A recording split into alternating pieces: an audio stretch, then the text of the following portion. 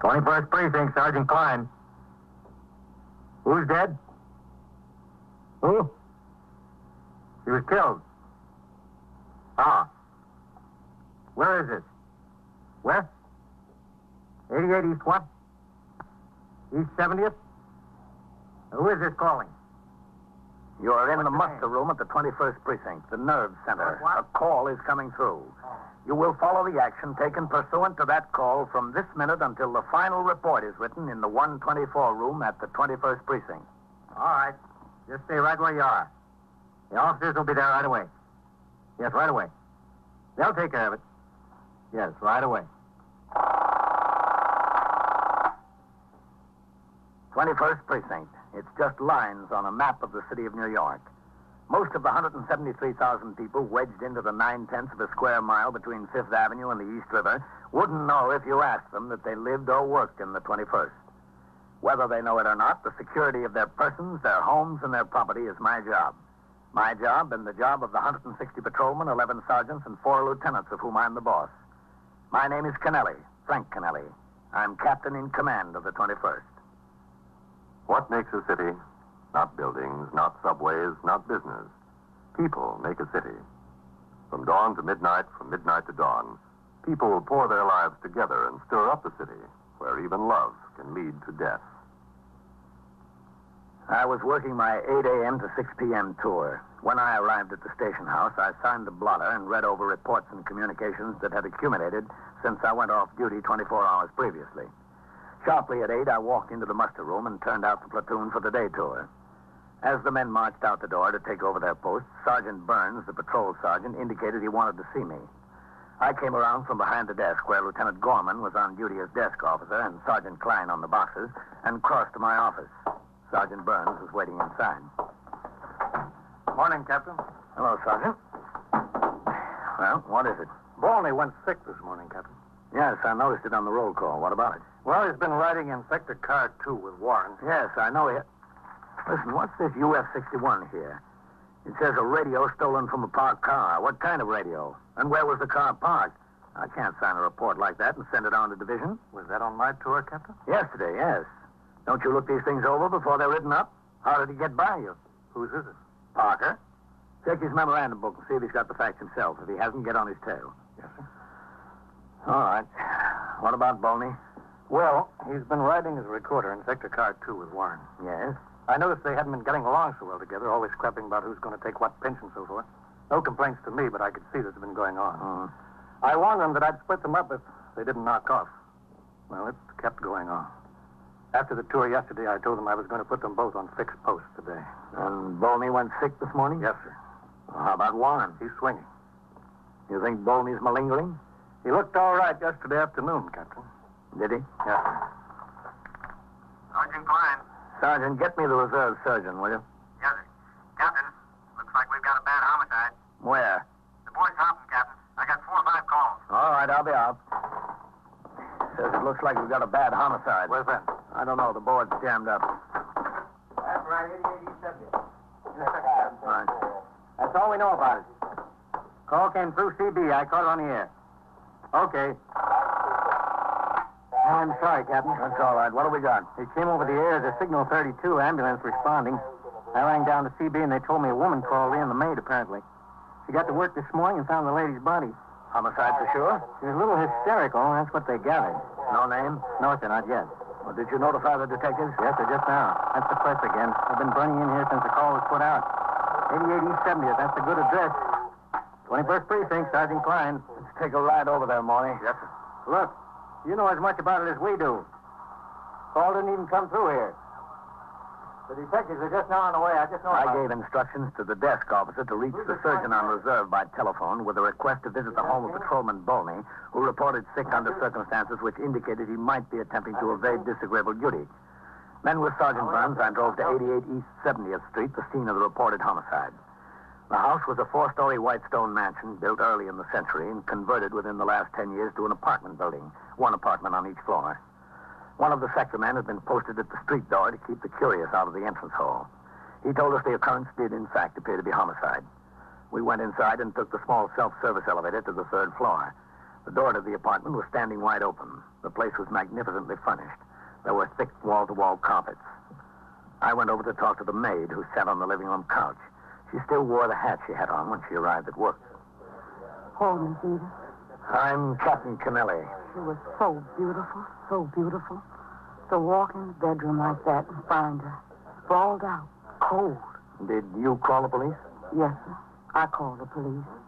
When I first opened the door of the apartment, I knew there was something the matter. I knew it. The television was on, newspapers, grasses were all over the front room, ashtrays full up. Miss Edith never left anything like that. Looks pretty straightened up in here now. Yes, sir. I turned off the television and picked up a little. Then I walked back to the kitchen. That's when I saw her. The minute I saw her, I knew it. Laying on the floor there in the bedroom, just stretched out. That yellow hair she had all turned everywhere. She always had it so neat. So neat, mister. What's your name? My name? Yes. Doris. Doris Rumsey. Ramsey? No, sir. With an O. My family spell it with an O. Head bashed in like that. Who could do something like that to Miss Edith? She never hurt anybody in the world. Never anybody in the world. So kind and nice. Where do you live, Doris? 134th Street. Where on 134th Street? 46 West. Poor Miss Edith. Poor sweet little thing. Excuse me, Captain. Never hurt Yes? nobody. Ambulance Nobody. crews here. Only Oh, well, you good. better keep them out in the corridor. The fewer people walking around in here, the better. Yes, sir. I'll tell them. Her name was Edith Camden? Yes, sir. Edith Camp. Yes, sir. Mm-hmm. Does she have any family? No, sir. No family. At least not in New York. She comes from Texas. She's got brothers in Texas. 2, I think. Poor, sweet little girl. So sweet. She must have been pretty well off to live in an apartment like this. Did she live here alone? Yes, sir. All alone. She wasn't married. No, sir. Was she ever married? No, sir. Not that she told me. Did she go to business? What do you mean? Well, I mean, did she have a job or anything like that? Oh, no, sir. Not Miss Edith. Well, what did she do? She had a friend, Captain. Oh. Hello, Captain. Oh, hello, Matt. Doris, this is Lieutenant King. He's in charge of the detectives who'll take over this case. Yes, sir. You tell him everything he wants to know. Yes, sir. Poor Miss Edith. I don't know what I'm going to do without her. I couldn't work for nobody else. Nobody else. Where is it, Captain, in there? Yeah. Let's take a look. You sit here, Doris, all right? Yes, sir. It's all right. I'm not going no place.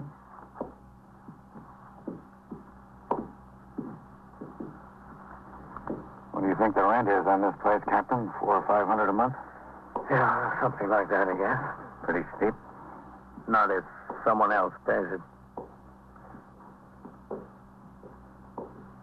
In here, Matt.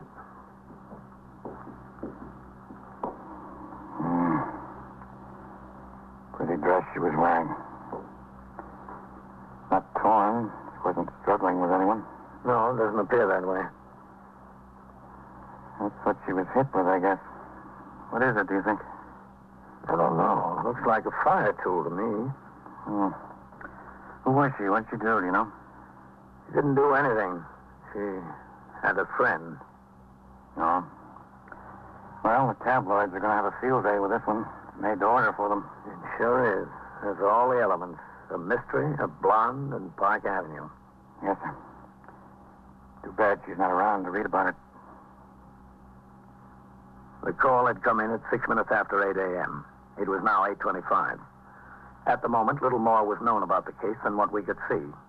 A striking blonde named Edith Campton was dead from a blow across the base of the skull in the bedroom of her apartment just off Park Avenue. Within minutes, the apartment began to fill up with specialists and experts. Detectives from the Manhattan East Homicide Squad arrived to work with detectives from the 21st Squad. As required, the chief medical examiner and the New York County District Attorney were notified. Latent fingerprint experts and a photographer from the police laboratory were summoned. Superior officers of the detective division, who had been notified in accordance with the manual of procedure, began to arrive on the scene. At 10 minutes before 9, when I left the apartment, the investigation was well underway. I instructed Sergeant Burns to have his men resume patrol as soon as possible. On the street, a considerable crowd had gathered. The press was out in force. I suggested they direct their questions to the chief of detectives, the commander of the Manhattan East Homicide Squad, and the district attorney's office. At 5 minutes after 9 o'clock, I returned to the precinct house. Hello, Captain. Sergeant? Excuse me, this board has been humming. 21st Precinct, Sergeant Klein. Chief who? Oh, he's not here. I haven't seen him. Just a second. Captain, it's the borough commander's office. Did you see Deputy Chief Pope this morning? Well, he was over at the scene of that homicide. Hello. He was over at the scene of that homicide we had. Is he still there, Captain? Well, he was there when I left. He was there when Captain Kennelly left. All right, call his office. I'll tell him, yeah. Hold you, Captain. Hopping. 21st Precinct, Sergeant Klein. Listen, Coley. Somebody called in here and said there was a bus stop stanchion in the second floor hall of 622 East 64th. Well, how should I know? Some drunk must have carried it in there during the night. Walk over there and take a look. Yeah. All right. How should I know how the stanchion got in the hall? Did you hear from the surgeon on reserve, Sergeant? No, sir, not yet. How's this homicide look? Pretty heavy, Sergeant. Well, that's all we need around here now. Another Lonergan case. What else is doing, Sergeant? A car struck a pedestrian on Lexington Avenue in 60th. Bad? The man got up and walked away from it. Then he decided his back hurt and he went into Metropolitan. Did we hold the driver? No, sir. The man walked out from between two parked cars and right into the side of the automobile. Just given a summons for faulty brakes. 21st Precinct, Sergeant Klein. The detectives are all out. Can I help you? Well, that's what the detectives are all out on, that homicide. No, I don't know anything more about it. Okay. You're welcome. Some guy from the Journal. You'll have that all day, Sergeant. You might as well be ready for it. I know. What's it look like, Captain? What do you mean? Any idea who killed her? Well, I just started looking into it when I left. How was she killed? With a fire tool, apparently. Listen, what time have you got Farrell and Eisman down for their meals? 12:30 to 1 for Eisman, 1 to 1:30 for Farrell, Captain. Well, switch them around because I want the car at 1 to take me downtown to Division. Yes, sir. Let Eisman take his meal at 1 and put him on post until Farrell gets back with the car. She was supposed to be a pretty good-looking head, Captain. Yeah, I imagine she was. And one of those fellows in the press told me she won a beauty contest in Texas 7 or 8 years ago. That's how she first happened to come to New York. Judges picked her unanimously. Texas Venus, they call her. Did they? I wonder what the judges would have called her if they'd seen her this morning. Homicide is, of course, the most serious crime on the books. But it's not very often that detectives are called upon to deal with a murder mystery typical of detective fiction in which the guilty party must be singled out from among a number of known suspects. Nearly all homicides fall into two other categories. Either they're crimes committed in the heat of passion with the killer readily identifiable and easily apprehended, perhaps within minutes after the act, or they're felony murders committed during the course of robbery, burglary, or rape, in which case the killer seldom had any previous connection with the victim. In the case at hand, there was an element of mystery. At 20 minutes past 10 a.m., I had finished reading and signing reports and communications. Captain Kennelly. Sergeant Klein, Captain. The surgeon on reserve is ringing in. Dr. Van Teller? Oh, all right. Hold on, Captain. Captain Kennelly. Hello, Captain. Dr. Van Teller, Chief Surgeon's office. Yes, Doctor. I called at the home of Patrolman Boney. He was in bed. Well, did you examine him? Yes, I did. Did he appear to be malingering? Well, he complained of a pain in his stomach. I see. Well, if anyone can complain of a pain in the stomach, whether they got it or not. But a temperature of 101.5 is a little bit difficult to manufacture. He's sick, all right. Oh, well, what's the matter with him, Doctor? Well, it looks like this virus is going around. That's what I'd say it is. Well, how long do you think he'll be out? A couple of days, that's all. All right, Doctor, thank you. All right, Captain. Goodbye. Much obliged. Captain Kennelly. Sergeant Klein on TS, Captain. Joe Wagon of the news is out here. He wants to see you. Oh, about what? About what, Joe? About the homicide, Captain. Tell him I don't know anything about that. He ought to talk to the detectives. Yes? Captain says he doesn't know anything about it, Joe. Talk to the detective. Oh, just a second. He wants to see you anyway, Captain. All right, tell him to come on in. Yes. Go on in, Joe. Oh, Sergeant, Yes, sir. who's on post number 6? Singleton, Captain. Come in. When he rings in, Sergeant. Yes, sir. Hello, Captain. Yeah, leave the door open, Joe. When he rings in, tell him I've got a written complaint from a citizen about a peddler selling fruits and vegetables from a wagon over there. Tell him if he runs across that peddler to check and see if his license is okay. Yeah. Oh, sit down, Phil. Big doings up here today, Captain. Well, I can't tell you anything about it, Joe. I don't know anything. I was only there for a few minutes this morning. What the apartment look like upstairs? Plush? Yeah, it was plush, if you want to call it that, but you better talk to Lieutenant King or the Chief of Detectives or the Homicide Captain. They've got it all over there. We don't know anything here. Look, Captain, I got tired of waiting out on the street. I saw all the big brass going in and none of them coming out. You get tired of standing first on one foot and then the other. What's the deal? Who did her in? Joe, I told you, I don't know anything. You're the captain of the precinct, aren't you? Well, I still don't know anything. What is this, Frank? A Wilhelmstrasse? Somebody's got to know something. Now, be patient, Joe. You've got a morning paper. You've got all day to get your story. You'll get it. I'm embarrassed to call my city editor. Well, don't be embarrassed, Joe. He understands. You never know how to talk to him. Get your story out there, Joe. The Chief of Detectives. Excuse me, Captain. Thanks a lot.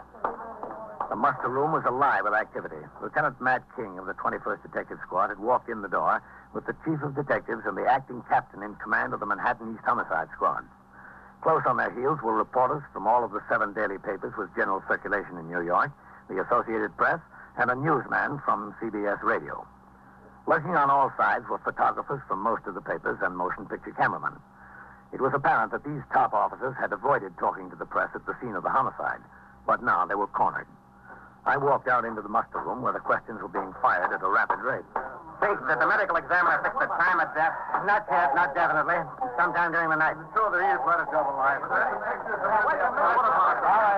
take it easy. Just a Quiet. Listen, Chief, we don't have anything for a story yet. Nothing. Give us a break, will you? Well, I'll tell you what we'll do, boys. There's some things we know we can't tell you yet. Give us a couple of minutes to decide what we can tell you, and you'll have a story. Okay? Okay, here's the captain's office. Here's us. Coming through, then. Hello, Frank. Chief.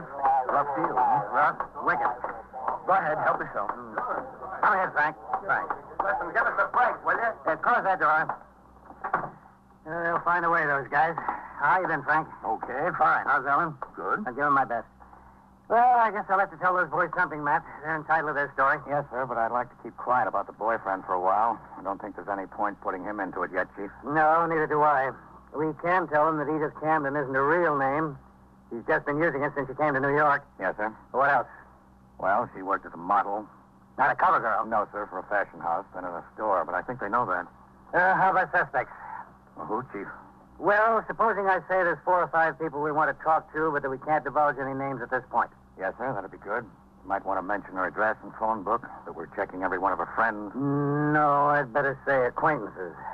Yes, sir. Yes, just that address and phone book ought to make them happy. Always does. 30 detectives assigned to the case. How's that? Fine. They want to know if there was any evidence of her being killed by a burglar or someone who entered the apartment with criminal intent. I think you can tell them that the place wasn't broken into, Chief. Okay. Want to let them talk to the maid, Matt? I think all they'll want is pictures of her. We can go that far. All right. Guess that about does it. Frank, let's get together some night, huh? Oh, I'd be glad to, Chief. I'll tell Mary to call Ellen and set it up, okay? Fine. Okay, Matt. Show me to the wolves. Yes, sir. All right, Chief. Okay, All right, fellas, give him a chance. Give him a chance. Chief, one question first. My desk wants to get a photographer into her apartment. When can we do that? Sometime early this afternoon, just as soon as the technicians from the police laboratory get finished. What time? What time, Matt? 1:30 at the latest. Quiet. All right, boys, this is the story. We've got 30 men on the job. At this moment, we have no more idea than you do who the killer is. However, there are 4 or 5 people with whom we want to talk about this. How many you said? Now, in addition to that, Miss Camden had a telephone and address book. A little black book? What color is it, Matt? Baby blue leather. Hey, boy. Now, in addition to the 4 or 5, we'll be in touch with every person listed in her phone book in order to get some idea of her movements yesterday and last night. As I told you before, the ME's office has not yet reported So the press finding had in their regards to story. the time of death. All that could But I be can tell you divulged this. without hindrance to the Killer investigation was given to them. Miss Camden. In a few minutes, the reporters hurried out of the precinct house to find telephones. The chief of detectives and the acting captain of the homicide squad went upstairs to the 21st squad with Lieutenant King. Within an hour, both had left the precinct house. Now started the real work of the homicide investigation. Detectives of the homicide squad teamed off into pairs with men of the 21st squad to work as partners until the crime was cleared. At 1:30, the car came by the station house to take me to 6th Division headquarters, 160 East 35th Street, for a conference with the division commanders. While I was out of the precinct, a well-dressed graying man in his late 40s was brought in by Detectives Whitey Howard of the 21st Squad and Edward McInerney of the Manhattan East Homicide Squad. They took him directly upstairs to the 21st Detective Squad. This way, Mr. Newfield. Yes. You don't think it will take long, do you? I wouldn't know about that, sir. Come in. Lieutenant, we got Mr. Newfield here. Oh, good. Come in, Mr. Newfield. Oh, thank you. Thank you very much. Have a seat. Thank you. This was some shock. You have no idea what a shock. When these officers told me, it's like a bolt of lightning. Cigarette, Mr. Newfield? Oh, much obliged. Ed? Whitey? Thanks, Lieutenant. Thank you. I'm Lieutenant King. How do you do? You know what this is all about, don't you, Mr. Newfield? Yes, I suppose so. Is Walter Newfield your full name, sir? Walter Crane Newfield. And where do you live? I have a home in Westchester. Where in Westchester? Winslow Park. Your business in New York? That's right. What is your business, Mr. Newfield? I'm a paper broker. And what is that? I act as broker for mills in selling paper to printers and publishers. I see. Do you commute to New York every day? Every weekday, yes. You married, Mr. Newfield?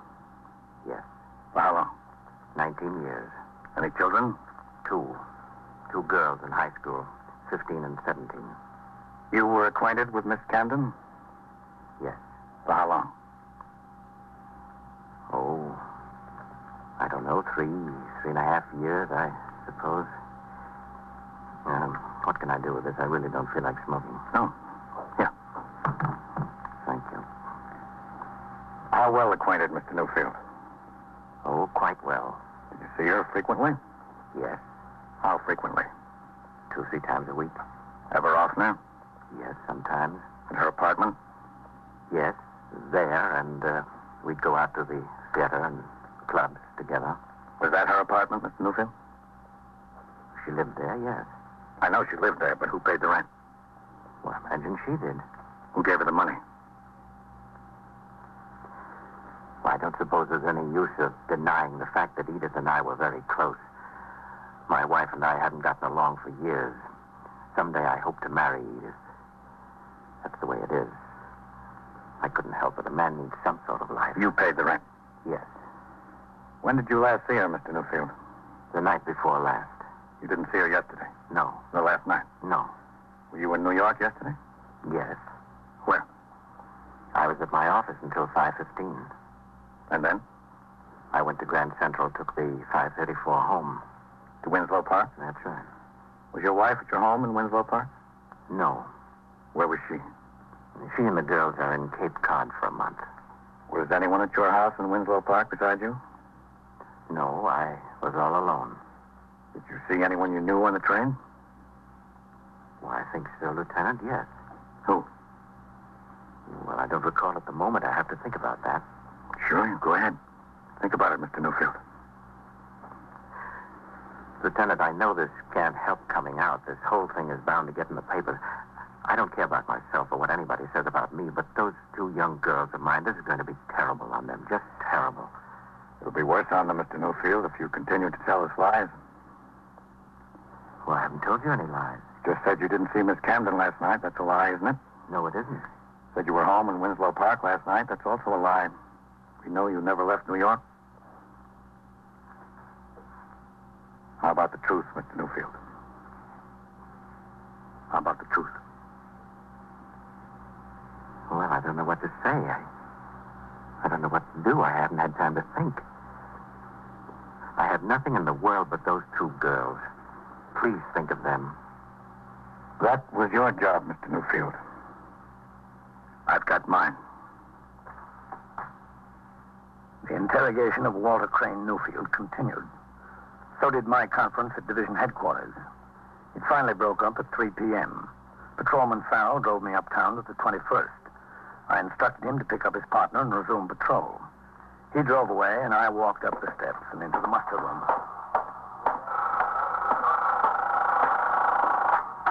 21st Precinct, Sergeant Klein. All right, 17. Hello, Captain. What's doing, Sergeant? It's nothing like this morning, sir. That's good. Where's Lieutenant Gorman? I'm filling in for him, Captain. The DA's office called for him to come down in a hurry. Yeah? A burglary case went to bat this afternoon, which he made the arrest when he was a sergeant in the 64th last winter. Well, this is a fine time to let us know, isn't it? Well, the boy was going to take a plea, but he decided to stand trial at the last minute. Oh. All right. Stand right up to the desk there, would you please? Here. Okay, Whitey, book him in. Yes, sir. Just a second. Hello, Matt. Captain. Walter Train Newfield. Matt? Yes, Captain? What's this? That homicide. Middle name is C-R-A-N-E. Train? Is that right? Yes, that's right. Oh, that's fast work. He got twisted up in his own lives. N-U-F-F-I-E-L-D. How'd it happen? When he finally told us, he said she was going to break it off. She had a guy she wanted to marry. Age? 47. He was so enraged, he picked up a fire iron and hit her over the head. What's the charge? Murder first. Why'd he do it? What'd he say? He said he killed her because he loved her. Well, if you've got to kill somebody, that's as good a reason as any.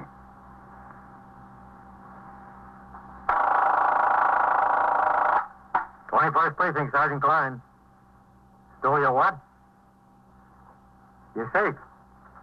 Where is it? And so it goes. Around the Well, clock, like- through the week, every day, every year.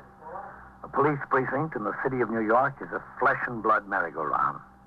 Anyone can catch the brass ring. Or the brass ring can catch anyone.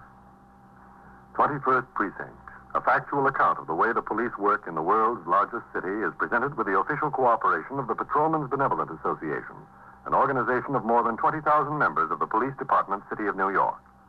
Everett Sloan in the role of Captain Kennelly, Ken Lynch as Lieutenant King. Featured in tonight's cast were Lawson Zerby, Wendell Holmes, George Petrie, Joseph Julian, Frank Reddick, Eric Dressler, and Rosetta Lenoir. Written and directed by Stanley Niss, produced for CBS Radio by John Ives. Art Hanna speaking.